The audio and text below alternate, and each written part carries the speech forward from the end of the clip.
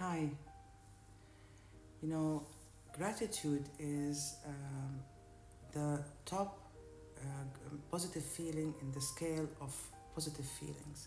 First is gratitude and then love.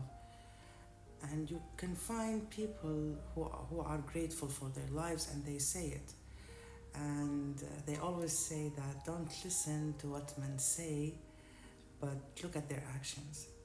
The actions are more expressive than words are said. So when a person says that I'm grateful for the life I have, and he's complaining about his job, he's complaining about his wife, noisy kids, his body, this is not showing that he's grateful. This is not showing that he's thanking God for what we have.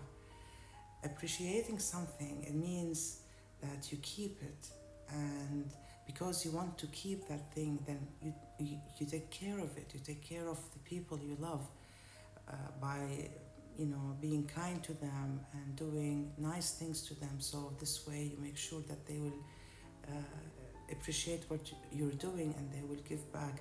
The same goes with life. So saying words, and when I mention men, because it's more expressive to watch what a man is doing.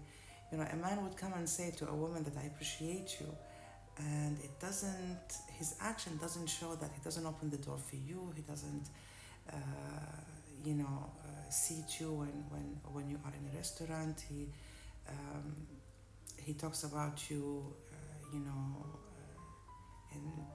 in a way that doesn't show that he's appreciating. He doesn't even show his love. So even if he loves you and he says that, but still he's not showing it. So what's the use of keeping this appreciation within you and you don't express it? You don't express it. We are in Arab countries, Arab communities. We're not used to give compliments and